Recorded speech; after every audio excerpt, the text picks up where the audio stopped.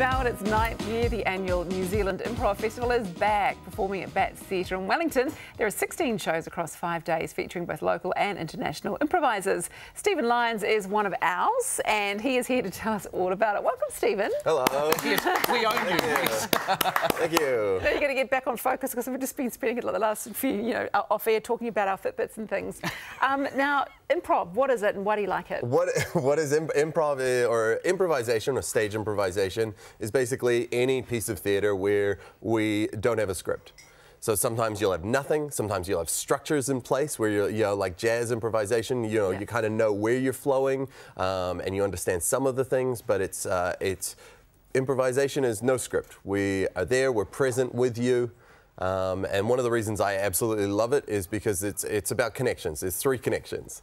You and your performers, you and the audience, and you and yourself. So it's that wonderful thing of like, how do you connect? And what do you discover in yourself? That would terrify me. Well, no, you're right, but I was just thinking, I guess you don't have to learn lines. You say I don't have to, but yes. I also get to not learn lines. So it's a bonus.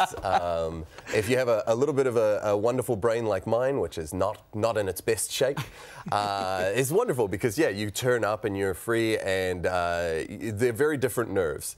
Scripted theatre, sometimes people get nervous about lines. Improv theatre, you get nervous about no lines. Well, I mean, yeah, what's going to happen? But yes, you're in control. The thing with the improv, though, is we expect it to be funny as well. Do you have those moments, though? Because I find just in general day conversation, I forget words. I forget really basic words sometimes that I'm trying to speak. And I think you'll find the people around you find that very funny. So you're okay.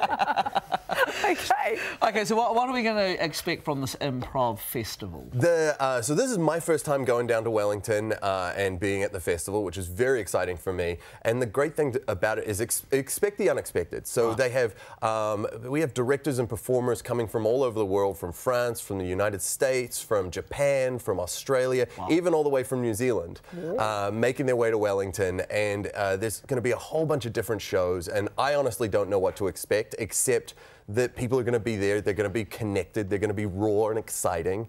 So that's kind of...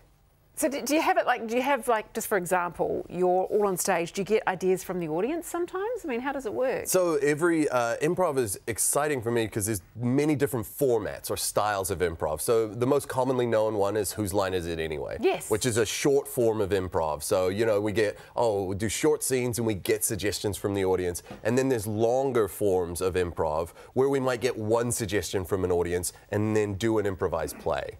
And then there's other ones where you might get suggestions throughout, or you might interact with the audience in different ways. And one of the really cool things about this festival is we have some directors who are coming and doing brand new formats that we have no idea. There's one which I believe hashtag as I like to pronounce it, but it's going to be based off suggestions from social media during the show. So there's a whole bunch of different ways that it can work. I guess the great thing with improv is that, you could go on to be a successful businessman, you could go on to do anything because the art of... Please, how do I do that? The art of conversation. And you nail it all the time. Well, not all the time, but the joy of it is that when you don't nail it, you're okay with that. Right. And that's the biggest difference is that, and that's why, I used to do a lot of corporate training because the biggest thing is when people worry and they clam up and they go, Yeah, right. Exactly. You get that fear in your eyes. The fear, and we're human, so we all know that fear and we want to destroy that person. You're afraid, I'm gonna get you.